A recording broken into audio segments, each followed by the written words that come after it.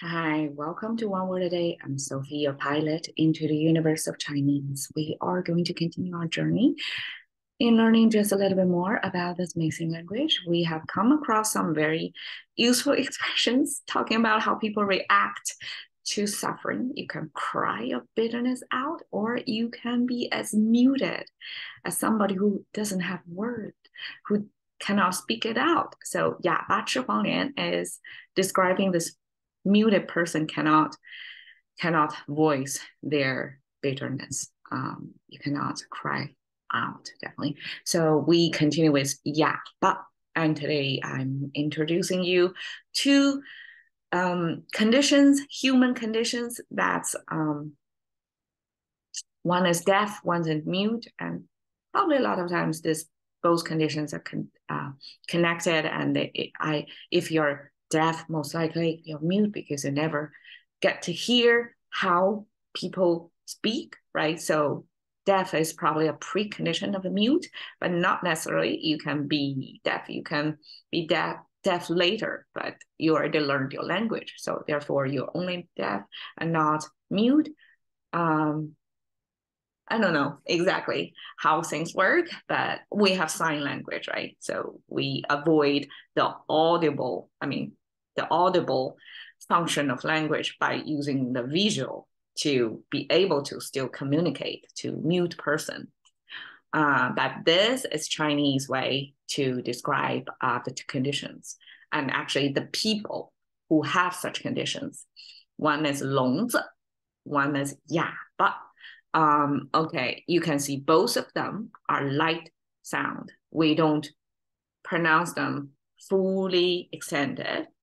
Like a 聋子 is the full sound of this by itself. We will pronounce it as 子. Actually, in all of these ancient philosophers of China, we call 老子. We don't say, well, if we say 老子, it's a totally different thing. 老子become like honored person. This 子 is specifically talking about this 老子. If you read Chinese philosophy a lot, this you will definitely, this person, this scholar, you'll definitely come across. And 孔子, Confucius, all Westerners probably know that, and his name ended with 子 as well. And we have Han Fei Zi, and all of these 子 are fully pronounced 子because that's almost like a title. It's like your honored, distinguished. It's almost like a Professor Lao, or almost like some title added at the end, attached to their individual name, and then name them as the regarded scholar, and that's 子. But here is a light tone, it's 子, 聋子. So when you don't have that curve sound, that means it's a generic person. It's not, you don't own names like that. I mean, thousands of years, we only have a few distinguished scholars, and their name are forever living. So that's a rare case. Most of us ended with this light tone 子, 聋子. So that's like generic. There's no special title attached to that. And actually this 子 came from son or children or child. This big head circle, big head, and this torso, kind of baby in a bundle. They don't have their leg functions yet. They're just lying there and have their arms that's movable. And most of the expressions come from the arms, right? That's how baby they are. So probably this more like children, even children have different stages, right? So these are more like infants. They don't have their legs out yet. So that's deaf infant. You can kind of see, right? If we say 聋子, 聋 means deaf. And if we pair it with this light tone generic, almost dismissive, right? It's a kind of child, it's baby, it's infant, it's It's somebody who cannot take care of themselves, basically. They are dependent. They're like infant. They need to be cared for.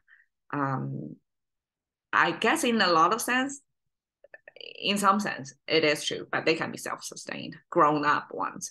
But Chinese, just in the language, this light tone was used to kind of mark it with a little bit derogative tone there, at least to call out that this is not a dependent person. This is somebody you need to extra care, I guess.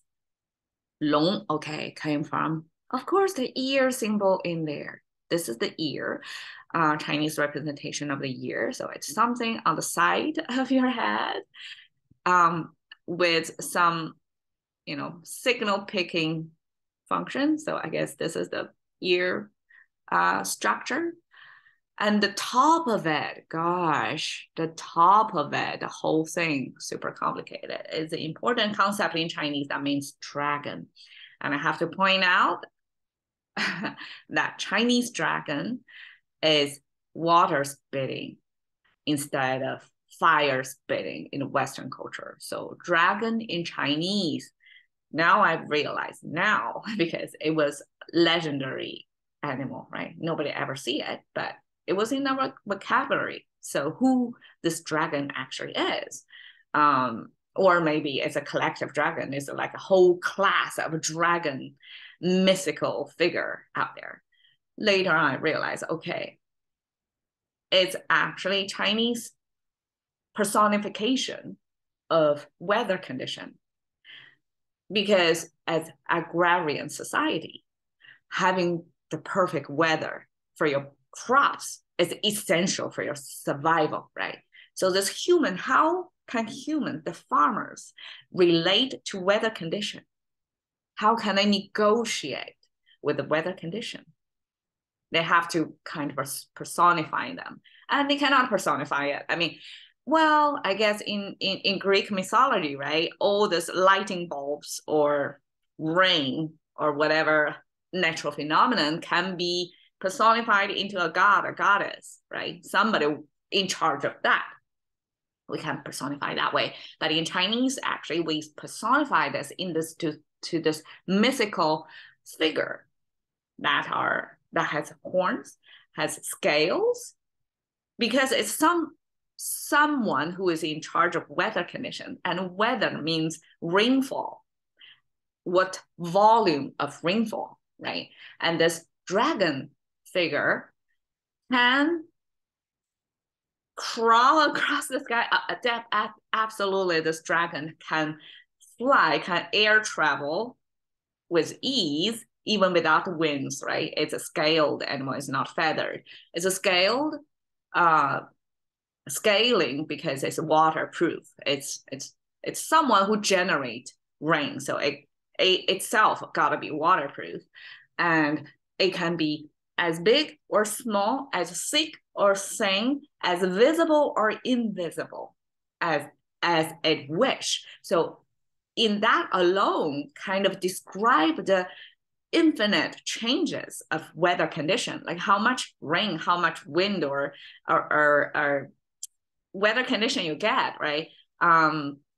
Contemporarily, we have this weather broadcasting, and we have all kind of metrics to measure the rainfall, the wind, the humidity, all of that. So before any of that quantification or study or charting down, measuring weather condition, this mythical dragon represents all that. And humans all this time try to negotiate. Why you think we pray so much, right? We have this divine decoder, and that I would imagine that divine decoder's primary job is to negotiate with the dragons, right? But here we pair this mythical, life critical mythical figure that kind of control the whole year's harvesting, right? The timing, the volume of the rain, all matters. Anything go off, you're screwed for the year, right? So this dragon, so critical to human lives, yet when it pairs with ear, it's deaf. that says loud of how powerless farmers feel in front of this mythical weather conditioned god. I mean, I'm using Greek mythology, but in Chinese, it's dragon. So for this water controller, ultimate water controller in the sky, it's death. It's non-human, so it's not communicatable. It's not talkable. It's not dependent on humans' will or negotiation. We can do all the offerings or talking we want. It will turn a deaf ear to us because it's weather. It's beyond the human control. It's unpredictable even. Well, I guess ancient times must be some predictor, somebody who can read the sky better than others, right? But this long, this mythical dragon weather condition symbol in Chinese culture paired with ear, I think that essentially just depict the condition, the relationship between humans and weather condition.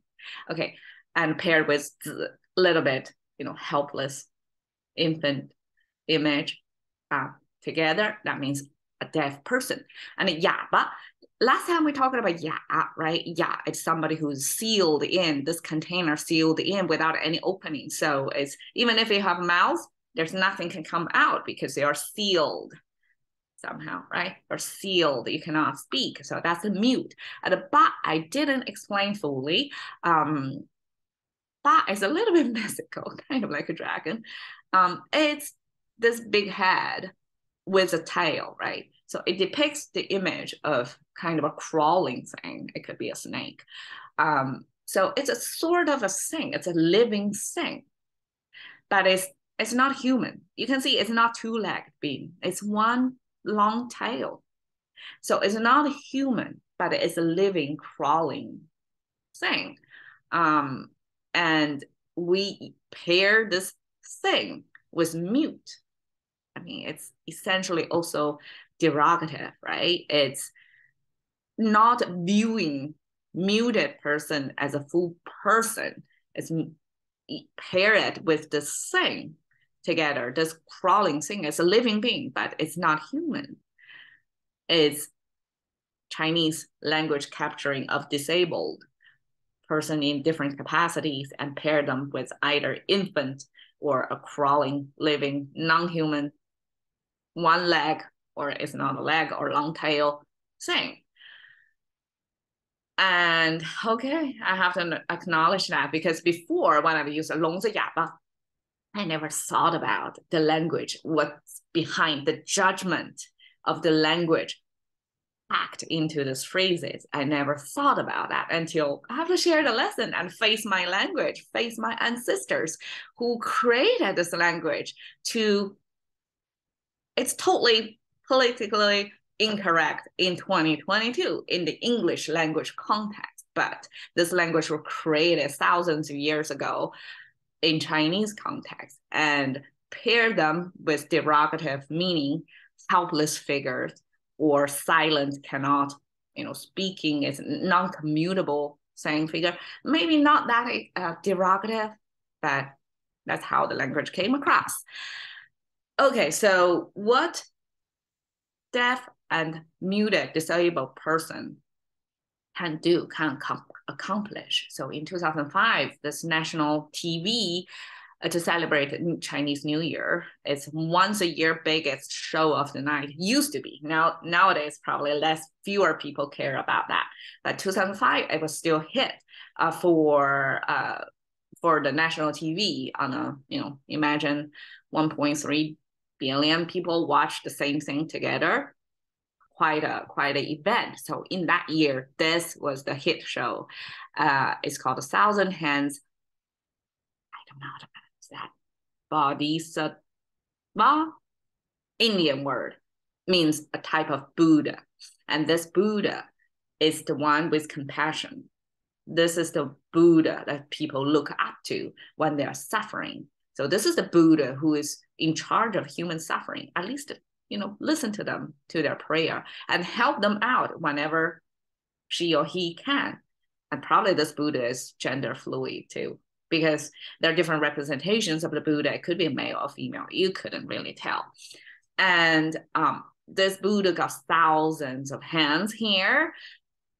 Simply means the Buddha is busy, is trying to help out whoever the Buddha can, and have 1,000 hands to help you.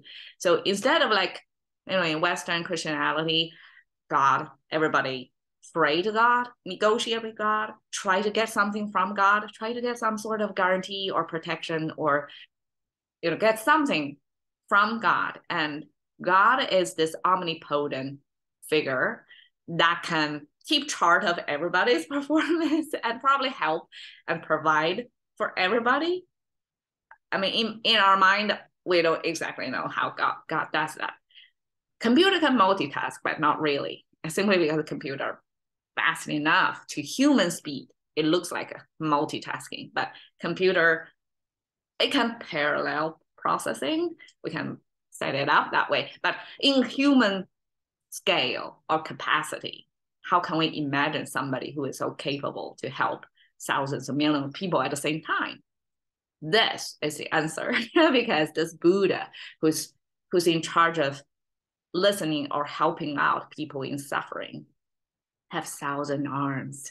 That's how this Buddha multitask. And of course, in this dance, it's represented as a female figure. And females are probably more on average a compassionate gender of the many genders we have. So this show was a hit because all the dancers, 21 of them, they're all at the age 21, and they are all deaf and muted. Imagine how hard for them to coordinate their movement in space and make this perfect rendering of a dance in sync without hearing the music. For dancers, getting in sync with music is essential. It's a dance's art form travels through time and space, right? You have to map that spatial sense to the timing so things can get coordinated, especially if you dance with multiple people. Here is 21 dancers together, have to perform in sync, and they all deaf and muted. They cannot hear the music. So how do they accomplish that? That itself is a mystery. It's an accomplishment that it can present this show. And I want to show you this hit show in 2005 of this creation of 21 ladies coming together to show the beauty, and they can still present themselves as goddess, basically as Buddha, who are compassionate, and to put out this artwork to share in spite of their conditions. Okay, so that's the 聋子 and yeah, but catching to the currency of thinking by one word a day with Sophie. See you another day.